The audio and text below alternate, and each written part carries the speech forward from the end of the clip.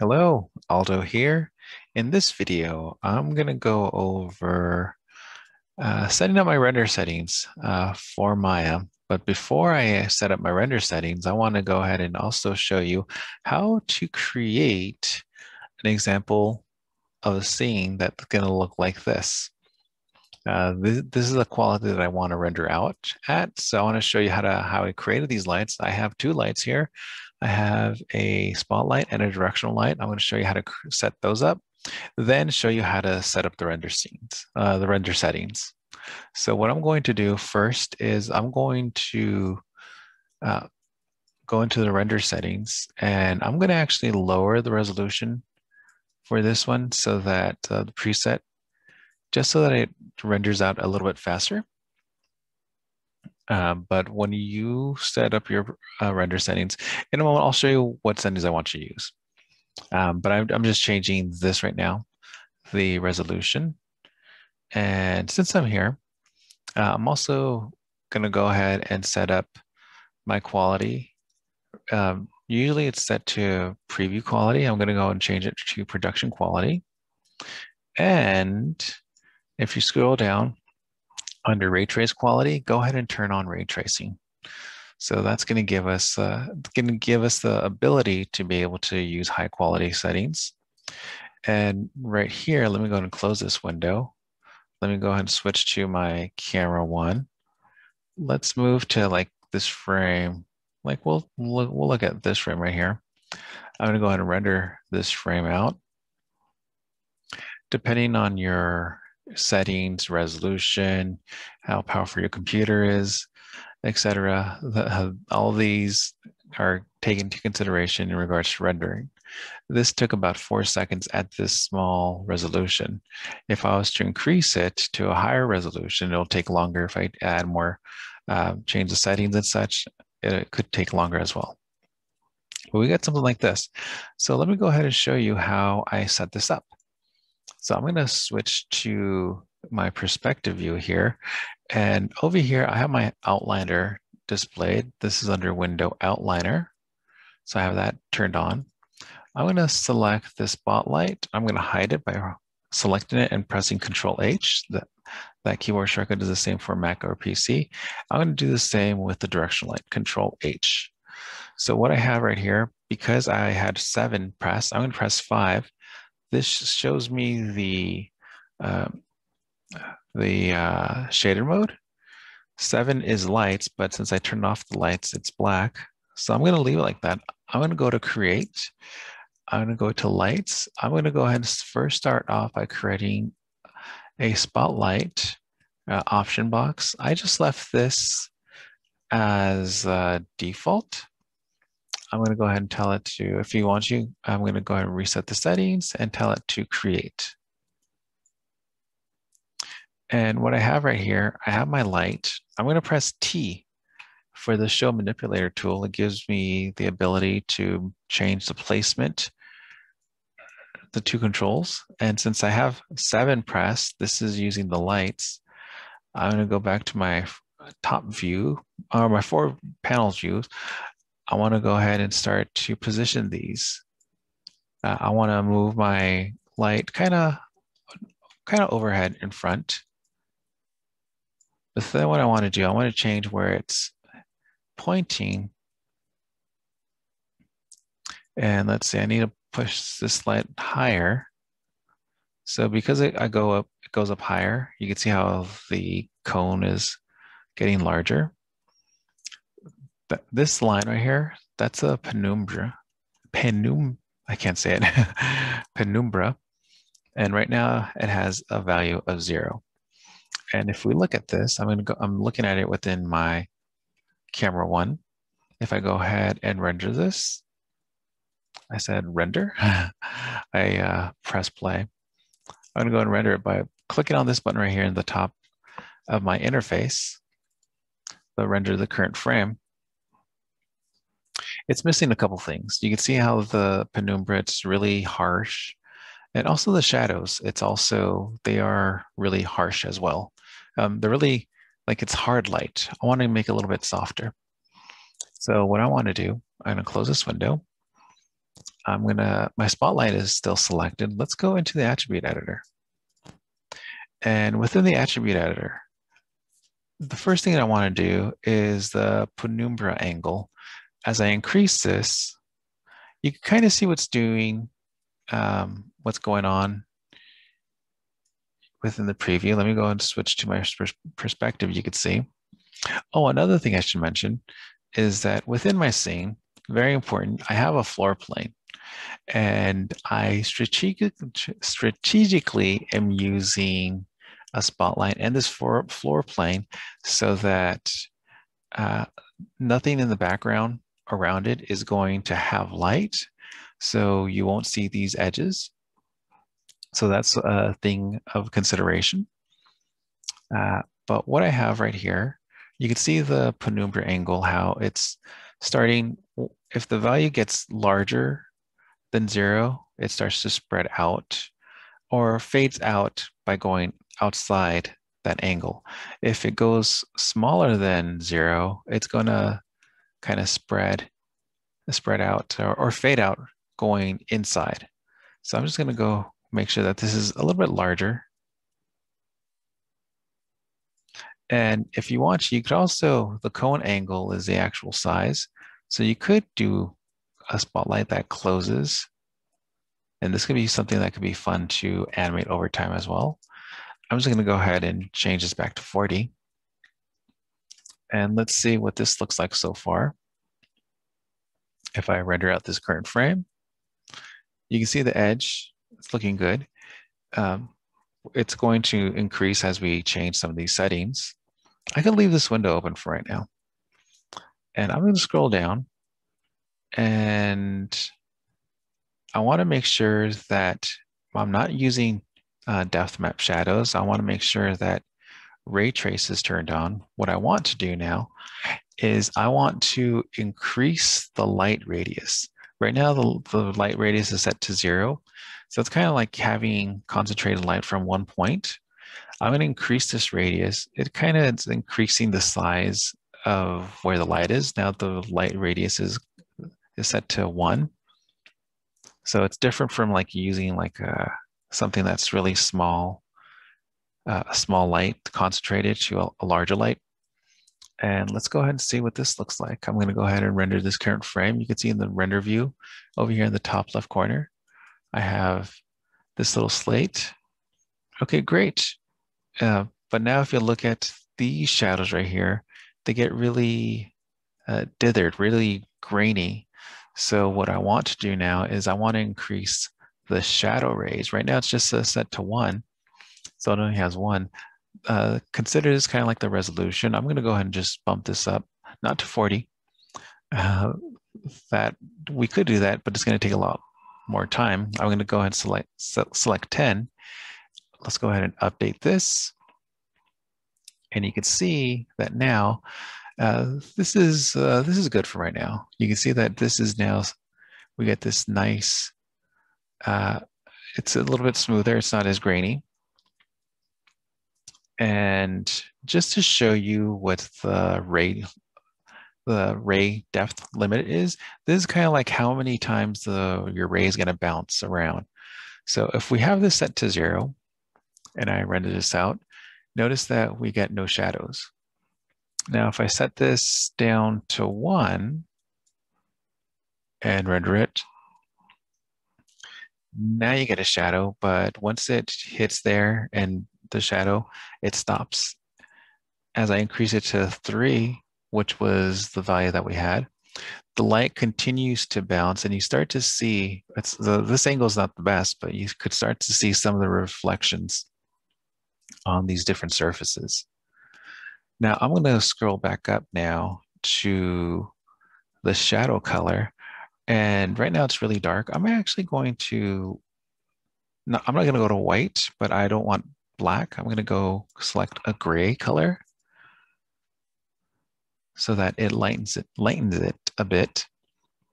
So now we have something like this. Let me go ahead and change the angle. We'll go right here and render out this frame just so we could see the difference. So now you can see right here, this I think is we could see some of the shadows right here. Let's go back and let's change that ray depth limit to 1 and see if they're still there.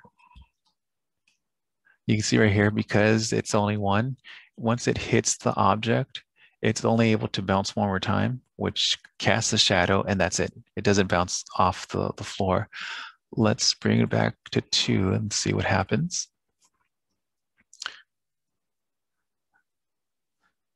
So we can see they're there. If you have more values or the ray depth, if you increase it even more, it continues to bounce around. I'm going to leave it at 3. And this gives us some really good settings. So this looks good. But what I want to do, if you notice, because the background is black, it's really dark, we kind of lose some of the edges right here. So what I want to do, I'm going to go ahead and create another light. This is going to be a directional light. And what we're going to do, we're going to have a light that is going to be focusing on lighting up the back edge of our objects. It's going to create like what's called like a rim light that is just going to create some light on the back. But the thing is, once we introduce another light, it's going to light the entire scene. I'm going to show you how we're going to be able to only have this light just light not the floor, but just our text, our logo. So I'm going to go ahead and go to create. I'm going to go to lights, and we're going to create a directional light. Let's go to option box. We're going to leave these settings to these default. I'm going to go ahead and tell it to create. And our light, I'm going to use the move tool for right now. We don't need the show manipulator tool. And what I'm going to do is, remember, right now we have the light mode turned on. I'm going to go ahead and move this light up. The actual placement of your light doesn't matter, but what I like to do, I like to place my light in the direction of where the light is coming from. So I'm going to go ahead and raise it. And if you notice how it's pointing forward, I don't want it to point forward in front. I'm going to move it over here. I actually want to kind of position it over here. Now I'm going to switch to my rotate tool. I'm going to point this light kind of is pointing towards, and I also want to point it slightly downward. And you can see what's happening right now. It's now pointing towards the back side of my text, but it's also lighting up the floor. If I was to render this out, what's going to happen is that now I can actually see the entire floor plane, which is not my intended thing. What I want to do, I want to make sure that it's really bright over here. And it's also casting another shadow. Those are things that I don't want. So I'm going to show you how we could fix this. Let's go back to our perspective view. I'm going to go ahead and I'm going to maybe point this down a little bit and not so much pointing downwards. It's more pointing just towards that direction. Now this isn't to limit how much shadow is being placed. I want it to really hit the backside. And also what I'm going to do, I'm going to increase this intensity. Right now it's set to 1. I'm going to go ahead and tell it to intensity of 2. But now what I also want to do, I want to tell this light to only light the letters, not the floor, and not to cast a shadow. Let's get rid of the shadow first. With my directional light selected, I'm going to go into shadows here. And we're not using depth maps. Right here, I'm in the attribute editor. And right now it's using ray tracing. I'm just going to turn this off. So this light, it's going to light the back of this text, but it's not going to cast a shadow. In Maya, you're able to do that. And the next thing I want to do, still with my light selected, we're going to open up a window. So we're going to go to Windows. We're going to go into Relationship Editors. We're going to use what is called light linking, and we're going to tell it light centric. With this option here, we are able to tell Maya what lights are associated or what lights are affecting what objects within our scene. So remember, these other lights were my demo lights. So I have this directional light 2, and notice how everything is selected. I just want to unselect the floor because I don't want the floor to be affected by this directional light, and that's it. So we just connected or disconnected the directional light to light the floor. I'm going to close this window now.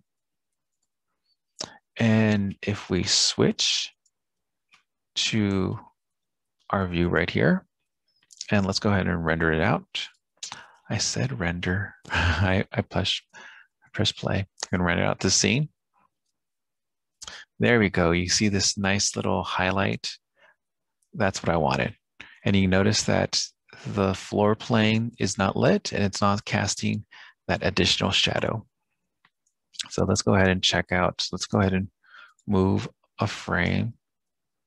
Sure, we'll go right here. Let's render this out. Let's see what this looks like. Great, I have this nice highlight. It's adding the separation from the background. This looks great. I'm going to go ahead and save this right now, Command or Control S. So now that we have this set up, I have our frames. Now, I know for my example, it's only 120 frames, but for my students, you're supposed to create your logo that should be at least 168 frames. But again, this is just a demo on my part.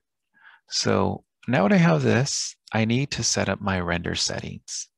So I'm going to go ahead and do this right now. Already saved. So to set my render settings, very important. The first thing that I want to make sure is that make sure that you've set your project directory. So if you already have your project window, if you've set it before, you can always tell it to set your project, which is telling Maya to use a specific folder. I previously created this Art 326 logo folder. I'm going to go and select it and tell it to set. And assuming that you properly set up your project directory, let's go to File. That folder should have all of these files in there. I'm sorry, all of these folders in there. I don't want to set it. I do not want to create a new project right now because I already have one. But at this point, you either make sure that you have a project directory set up or you select the right one. The reason I say this is because Maya is now going to create a bunch of folders, a bunch of images, we need to tell Maya where to place them. I'm going to cancel this window for right now. So now we want to go into our render settings. So I'm going to go ahead and click on this little button right here. That takes us to the render settings. First, I want to start off in the Common tab. Let's go all the way to the top.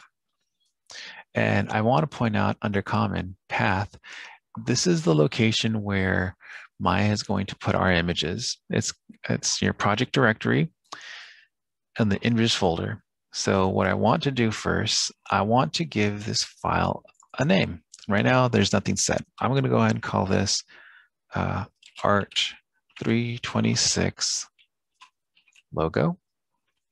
Image format.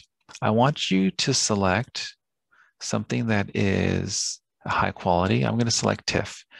Now you could select TIFF. I do not suggest that you select a JPEG simply because this is a really compressed image format. You could use PNG, but I'm going to use TIFF. This is a high quality lossless file format. So I want you to change that. Under frame and animation, I want you to select name.number or hashtag .extension. Very importantly, select this one. Don't select this one because you want the extension to be last. If you use this one, you're gonna have to rename all your images. So don't use this one. So name.number_.extension. So for frame padding, if you look up here where it says file name, Frame padding is how many digits? I'm going to go ahead and just drop this down to 3 because I only am going to go up to frame 120. I'm going to scroll down. The frame range, I want to start at frame 1 and I want to end not at frame 10, but at frame. My example only goes up to 120. Your project should go at least to 168. I want to frame by 1. My camera, right here, very important. Oftentimes students fail to select the correct camera. I want to make sure that I'm rendering out from camera 1. Very important. Image size, your presets. I'm going to suggest that you select at least HD 720. You can go HD 1080. Will take longer. For my example, so that I could render out faster, I am selecting HD 540. So this is going to give me my resolution size. And we could always go now under render using. I am using Maya software. So I could always go back here. We already set this up, but I can make sure. I want to use production quality. I'm going to leave these settings as default. Make sure that ray tracing is turned on. Great. I'm going to close this. I'm going to save my file, Command S. And this is where you make sure that all your lights are set up properly. So once we have this, we now could tell Maya to render out our scene. What I'm going to do, I'm going to show you where to render out. Then I'll stop the video. Then in my next video, hopefully my animation will be done. And the only reason I don't want to do this right now is because I'm recording this video and the rendering process takes lots of, this is where it really makes use of your CPU, how many processors, threads you have. So I'm going to go to the rendering menu. To render out your scene, you go now in the rendering menu, you go to renderer. I'm going to go ahead and tell it to, under batch render option box. Within this window here, my suggestion for you is you could tell it to use all available processors. So that it's going to use all your processing. You can tell it to only use so many processors. Like say, for example, if you have a multi-core processor, only use a fraction of them. But I'm going to suggest you use all of them. At this point, you could press batch render and close. What I'm going to do, let me just tell it to use half of mine. I have 16, only use 8 because I still need some. I'm going to go ahead and tell it to batch render and close. Let's see, I'm going to tell it to continue. Let's see, I have some windows that are popping up. What I suggest that now you click down here on the bottom right-hand corner, click on this button. This is going to bring up what's called the script editor. The script editor is showing you the process of your render. Now I'm trying to extend this. There we go. You can see that it's rendering image 9, 10 at the percentage, and it's going to keep on going. So what I'm going to do, I'm going to stop this video, and in the next video, I should have all of my images rendered out. So I'll see you in the next video. In the next video, I'll also show you how to put all these images together to create your movie file. I'll see you in the next video. Okay, bye.